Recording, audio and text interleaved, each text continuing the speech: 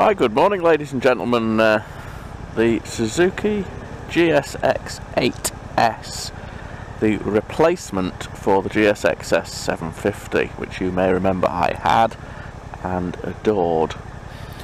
So what's the difference? Well, slightly bigger engine. It's called an 8, it's not quite an 8 as they're prone to do. You know, the 1000 isn't 1000, it's 999. This is 78 something, to be confirmed. And if you remember, the 750 was an inline 4. Now, as you can probably hear, this isn't.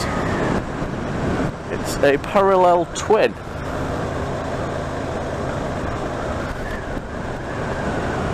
The GSX-S 750 kicked out over 100 brake horsepower. This is 82. However, reviews I've watched say that that's enough. Let's see, shall we? And the other thing about the GSX-S 750 was that on the motorway even, you did not need a visor because it was so streamlined. Well, it's a windy day, so we're going to get a bit of wind on the camera. I'm hoping that crackle's gone away. I've had a fiddle. But now we're opening up to the national speed limit or thereabouts. Let's see what... well, do you know what? I know there's a massive hedgerow there, but I think they've nailed it. I can feel the wind on my chest. It's not intrusive.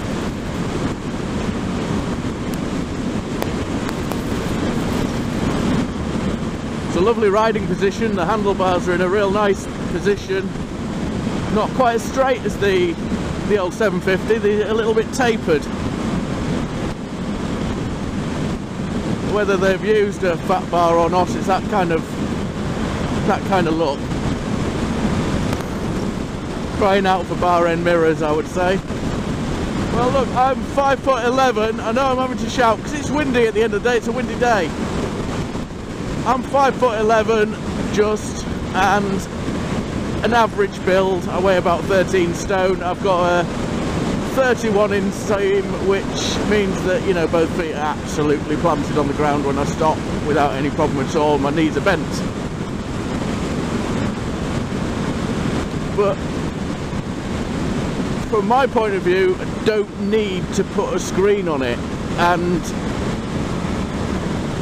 looking at what's available, I think that's a blessing. But this is a naked. It's not designed. You can buy a rack and panniers, but it's not designed for motorway riding. It's not a touring bike, it's a naked bike. It's supposed to be razzed around the country lanes. So let's get off this 70-mile-an-hour road onto a localised national speed limit road where there's less wind noise, less electric cars that think they're better than everyone driving up your backside, and let's see what we've got.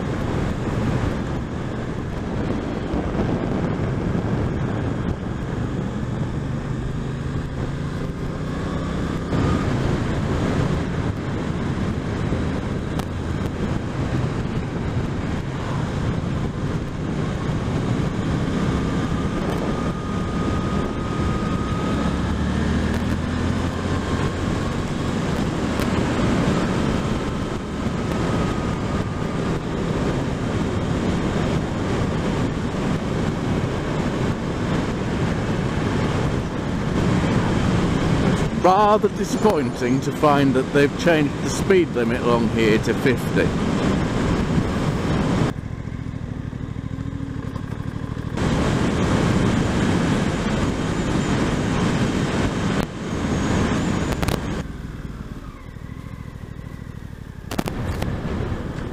Okay, so this is a road, but so little use. I'm going to just use it to pull over in So look at the screen.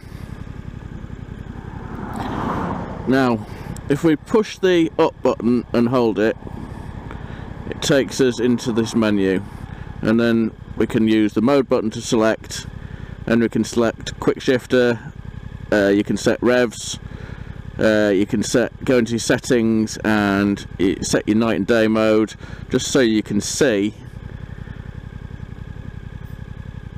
that's the day mode.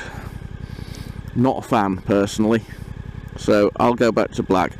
If you set it auto, it'll automatically go to night mode, the black, at night time. It'll automatically go to white in the daytime. So we'll just come out of that.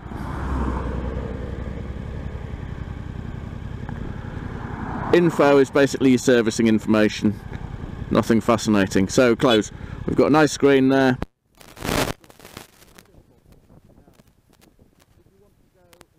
Traction control, power modes, you go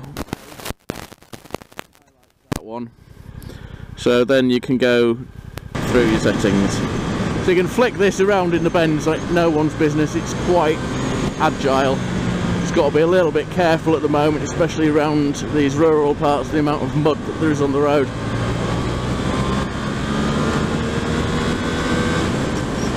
So we are taking it into its 82 brake horsepower up to the 10,000 RPM. Now I'm getting quite a lot of wind here.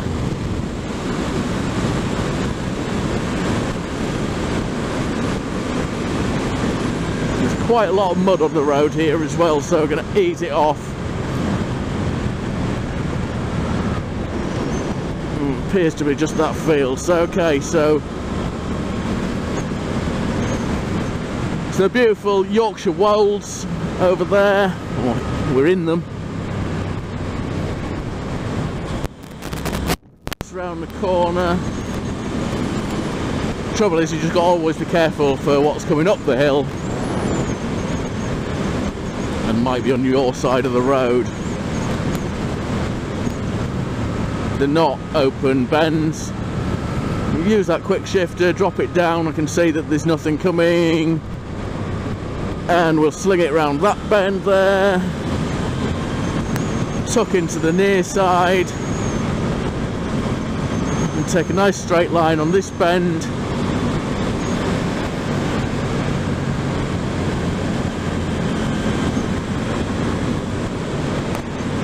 And going down the hill, and brake in for the 30 of North Newbold.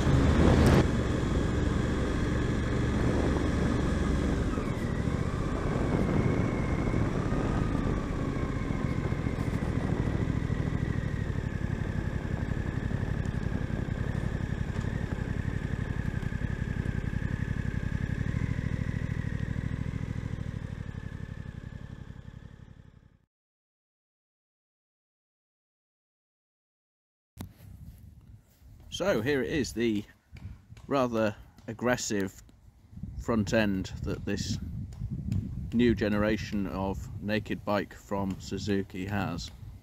The Suzuki GSX-8S. So they've done away with GSX-750, replaced it with the GSX-8S. Bit of a mouthful. The company described the front end as ready for action. I think it looks very aggressive. It's certainly quite waspy. You can imagine the pincers, sharp nose, ready to deliver some aggression. It's fitted with Dunlop Sport Max 2 tyres. They're new, designed with Suzuki for the bike. They certainly don't disappoint. They've gone for a sort of slim line look, stripped down with the tubes exposed. Love it or hate it, I guess, but there's not a lot to hate apart from that hideous tailpiece, which looks so long and really ruins the smooth lines of this new design of bike. tail tidy coming up for anyone that buys one.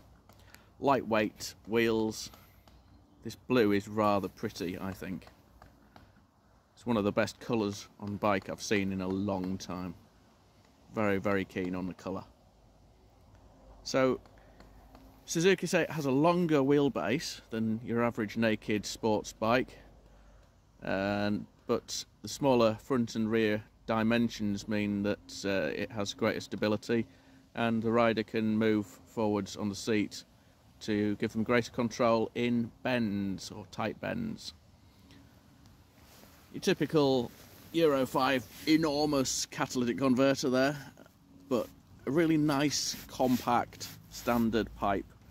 And as I've said, with the parallel twin, they make a nice noise, so you don't really need to change.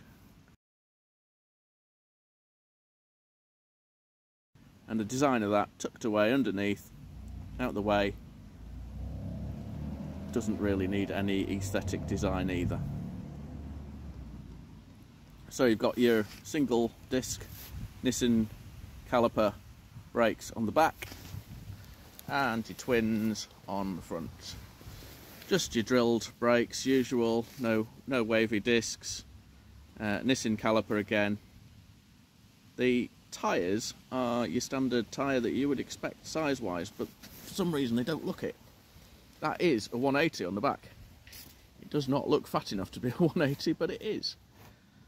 Unfortunately, the roads are filthy, hence the amount of grime that there is on the bike, so apologies for that.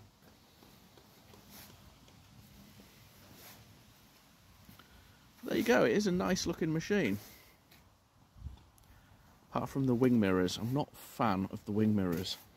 Very tricky to adjust, very fiddly, and I find them that they just sort of bounce back to the position they want to be in rather than the position they need to be in. The screen, and we've gone through some of the things on the main video. It's a 5-inch TFT dash. It maintains the simplicity that Suzuki are loved for.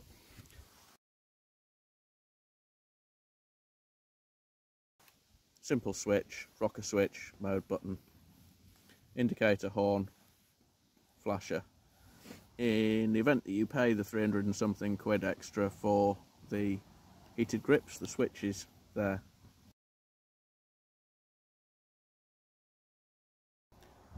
You haven't got preload or any other suspension modifications. Suzuki say they've set it up for all rider styles, to suit a range of styles. The bike's only kicking out 82 brake horsepower, but it's very torquey, so you've got plenty of get up and go. So far I've run it in rain mode, and even that was very, very exciting. The rain mode, mode C, B is your sort of standard road, and A, your sport mode. And we'll try them all as we go on. So, I feel it's a little bit on the Marmite side, but not as much as some. And I think you won't go wrong with the 8,000 or 8,100 price tag. And you don't really need to do a lot to it. Maybe bar end mirrors, obviously that'll depend on your taste. It'd certainly be one of the first things I would do. And I cannot understand why manufacturers don't put more protection on these bikes. Everyone knows the radiator on naked bikes is exposed, so why not just put a cover on it? They cost pence. Then sump guard, again, some bikes come with them as standard for a similar price. It would make the bike more competitive to just put this on as standard. Some engine protectors, some sliders possibly. There's a few things that I don't like, as I've already said about the mirrors. The side stand's really flimsy. I don't know. I'm only about 13.5 stone. I'm not a fat knacker, and it just seemed to flex too much when I was getting on and off. And this bike will probably have spent quite a lot of time outside, but it's only done 600 and something miles. And there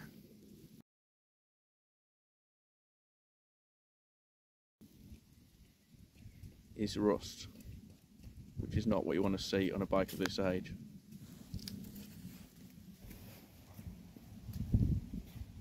Bi-directional quick shifter, it's very slick up, not quite so slick down, but better than the 2021 Tracer GT that I had before, which, you know, is significantly more expensive. Anyway, we're not here to talk all day about the bike, we're here to ride it. So let's take on some country lanes and try out power band mode A. It says in the Suzuki description it's a super torquey engine, so we're in second gear. This is a reasonably steep hill, let's see what we can do.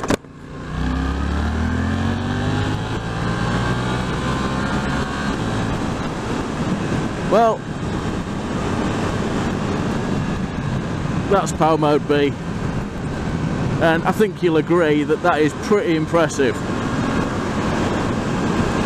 It's not all about the brake horsepower, is it? It's about the handling, it's about the fun factor. So it might not roll on as fast as a 1000cc bike that's 150 brake horsepower, but it's comfortable, it's dynamic, it handles well.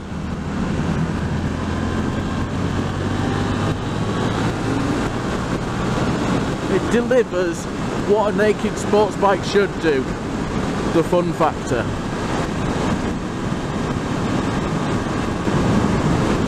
I'm going to see by rolling off if I can change the modes. I can, so there we go, we're into mode A. We'll leave it in traction control. No, we won't. We'll use the straight stretch back up to High Hunsley just to do a bit of a test, see if there is much difference between B and A.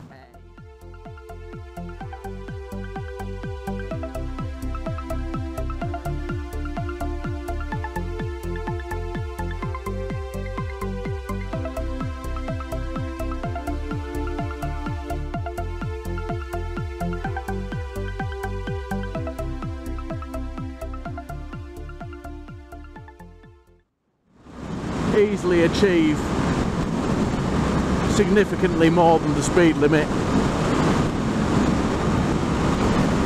There's enough get up and go to make it fun and safe, and it's really comfortable as well. I mean, yeah, I know I've had some brakes, but bum comfort's great. My arms are fine. My arms are very relaxed and comfortable. I'm sitting upright. I could lean forwards a little bit, but to be honest with you, that's making the wind and the buffeting worse. So sit up there, I'll have a push at the wind there, that's not a problem. It's not tiring. It's when it's hitting you in the face and pushing your head back and you're straining your neck, that's when it's a problem. Suzuki described the 130mm travel KYB inverted forks as plush. Well, I'm not going to argue, because it's a very comfortable ride. Plush is maybe not quite the right word, because you know, sort of put plush with a nice sumptuous leather sofa, don't you? The ride over bumps is not too bad at all. But then when you want to be aggressive, you can be.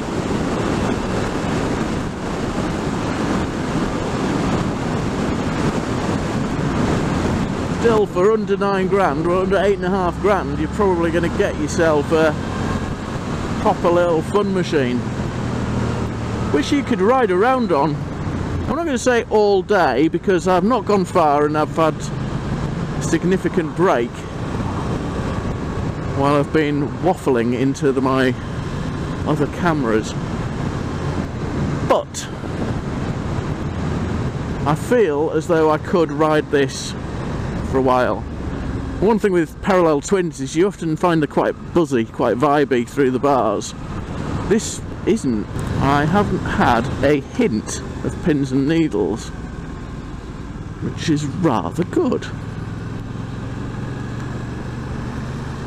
I doubt the top end of this bike is capable of giving you bragging rights, but the fun factor gives it the same rating for a bike as I would give the MX-5 for a car.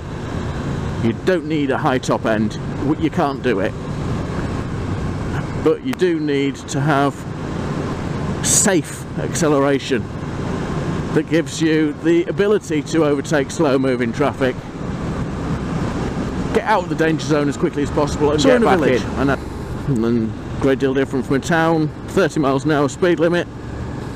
Hope to God we don't go like Wales and become a 20 mile an hour speed limit everywhere, otherwise it'll take us forever to get anywhere.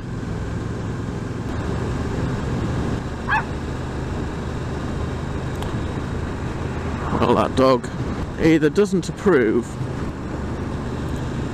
or was like, cool, look at that!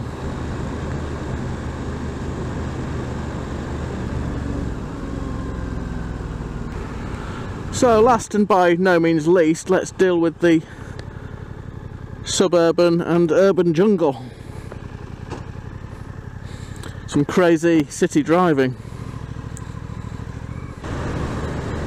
God, cyclists. Don't look. It's fine. Oh, do that. Breaking my own rules. I'm bored.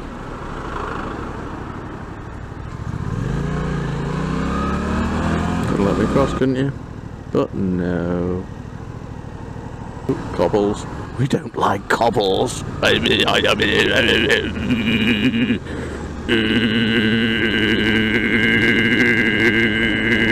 And that's why we don't like cobbles. However, I feel the Suzuki handled them admirably. Can we go down here? That car just went down there. See exactly where it's closed.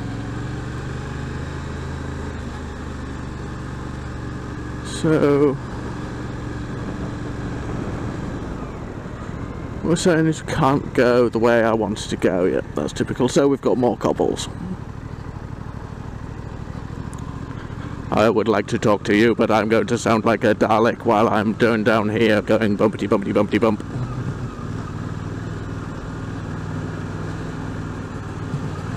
But you're getting to see a bit of Hull you wouldn't normally see on one of my reviews. Quite an interesting bit actually, an old unspoilt bit where they filmed Enola Holmes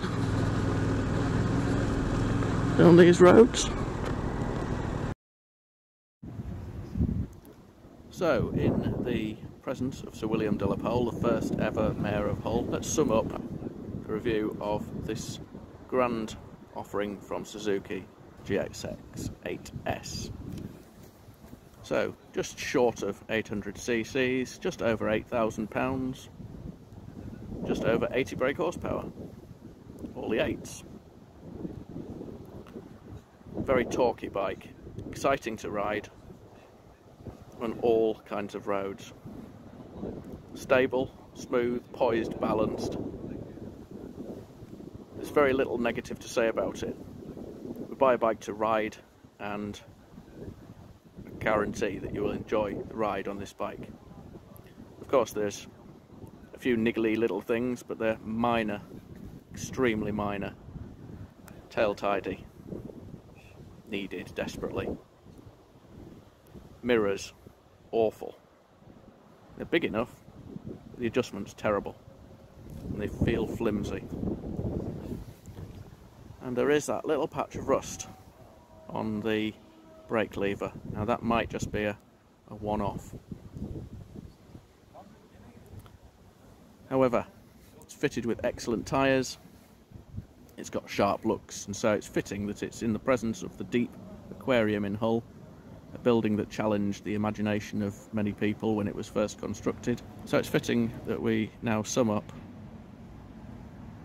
and say thank you to Suzuki first of all for creating this little monster, and to Five Ways Motorcycle Centre in Hull for loaning me it to review.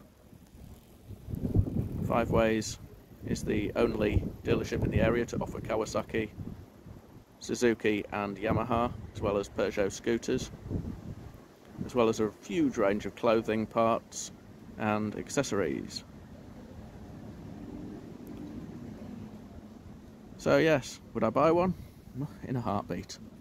I can say is if you have just over £8,000 to spare and you want a middleweight naked bike, this is certainly top of the consideration list. It's a great replacement for the previous model, the 750, and I've certainly been won over by the parallel twin. Sounds amazing, torquey as hell, and very, very exciting.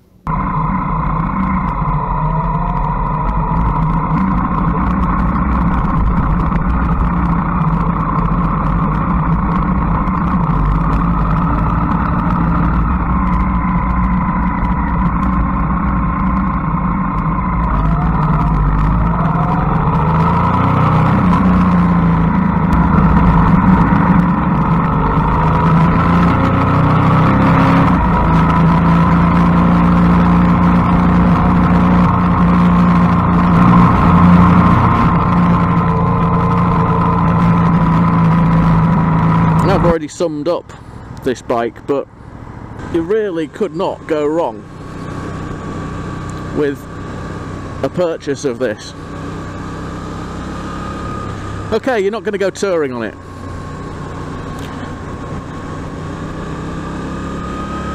And you're not going to win the TTs on it. And you're not going to ride it across a field. But